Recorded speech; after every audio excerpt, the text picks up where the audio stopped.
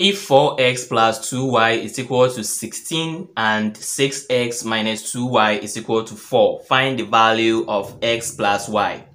Now, understanding the question is part of the exam, right? So what you're going to do is that looking at the question given, it means that we want to find the value of x and then the value of y. And when we are done, we add those values, okay? So let's solve for the value of x and y in the given equations simultaneously. When we are done, then we add them to get the final results.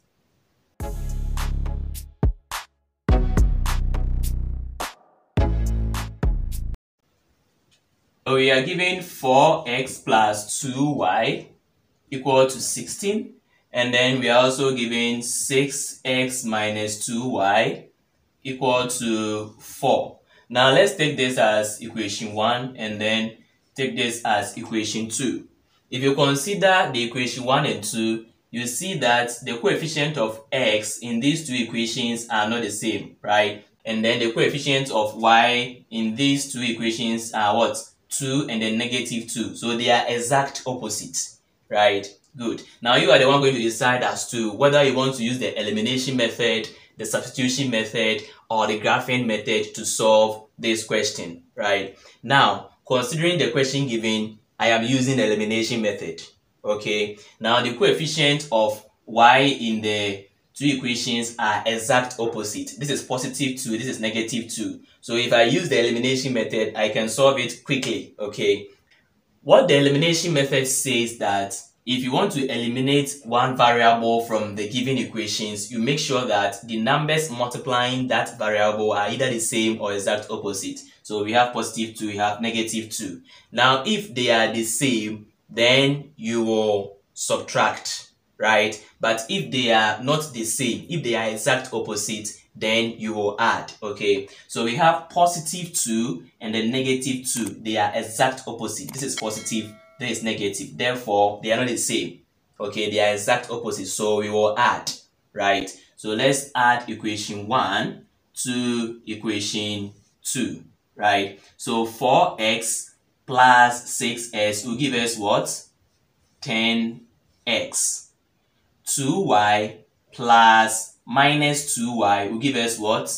We have 2y plus minus 2y. Okay, so plus and then minus, when they meet, we take what? The negative, right? So it is like 2y minus 2y, and that one will give us what? 0. So here will be 0. There won't be y. Equal to 16 plus 4 will give us what? 20. I hope you get me. So we have 10x equal to 20. Now we want x, we don't want 10x, so we divide both sides by 10. Now 10 divides 10 will be what? 1. Multiplying x, now x is left, equal to 20 divided by 10 is what? 2. So now the value for x in these two equations is what? 2. Now that you've arrived here, you can put x equal to 2 into any of the two equations to find the value of y, okay? So let's take it as I'm putting x equal to 2 into equation 1, right? It means wherever I see s in the equation 1, I'll write what? 2. So I'm writing 4 multiplying x, which is what? 2, plus 2y, I mean this, equal to 16. So 4 multiplying 2 gives us what? 8, plus 2y equal to 16. Now you group like terms. So we have 2y equal to 16 here. We are sending the 8 to this side. It's positive, so when it comes here to be what? Negative. So we have negative 8.